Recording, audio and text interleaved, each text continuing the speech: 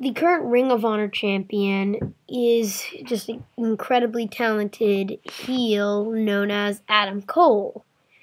Now, he's the great kind of heel that steals matches, that doesn't do any of the work, that just arrogant and doesn't care about anyone else, and he's just that great heel.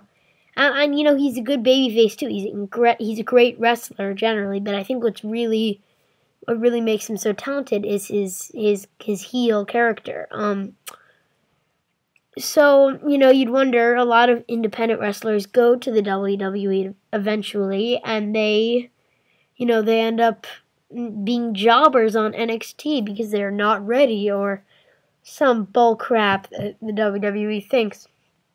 So, you'd wonder, where do you think Adam Cole would be if he got into the WWE eventually and became successful? Do you think he could actually end up having a heel championship reign, like world championship reign?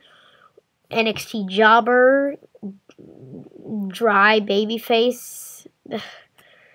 I'd wonder, because this guy has so much talent. I'd rather him not go to WWE than get wasted like everyone else does, because we don't want to see that, you know? We really don't want to see another great wrestler wasted by WWE after being signed. It happened to the incredible Chris Hero. It happened to Trent Beretta.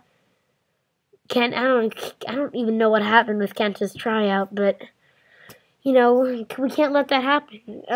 Anyways, comment for, discussion. Subscribe for more. Thanks, guys. See you later.